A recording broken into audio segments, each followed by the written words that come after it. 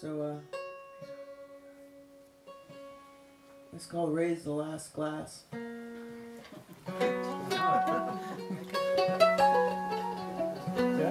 Because while billionaires are fighting over spoils, I'm like, well, you know, when you destroy everything and all the air and use up all the resources, how do you figure out who wins? Who wins the big game? I think this is wrong. What? Me. You mean tuning wise? There we are.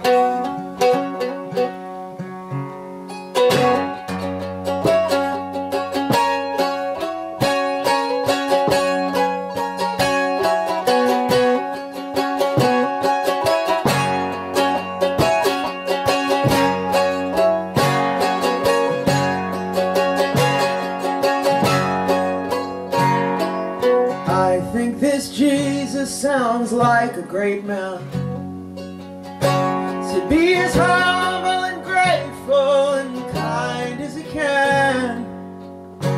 That hatred and violence births hatred again. I think this Jesus sounds like a great man. But what if the rapture's entirely man-made? What if it's coming and no one gets saved? At least 3 of the horses already in play. What if the rapture's entirely man-made? Whose flag will unfurl? Who'll bang the last girl? Who'll kick the best ass at the end of the world?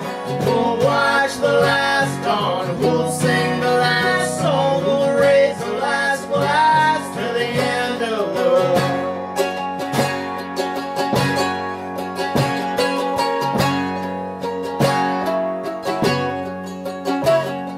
And what if the trouble came straight to your door?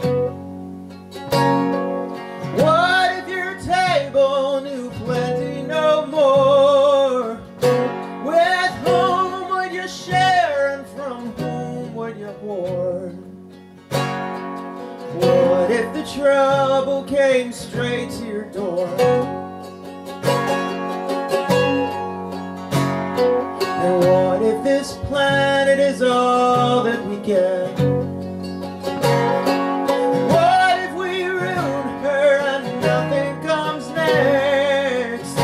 What will we remember? What will we regret? What if this planet is all that we get? Whose flag will unfurl? Who'll bang the last girl? Who'll kick the best ass at the end of the world?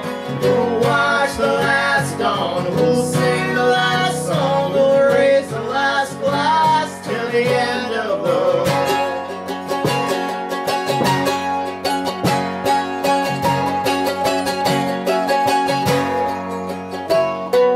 And what would he think about who we've become?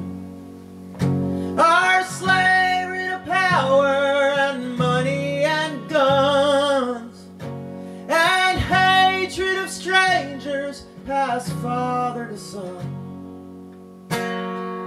What would he think about who we've become? I think if Jesus comes back, he'd be shaking his head.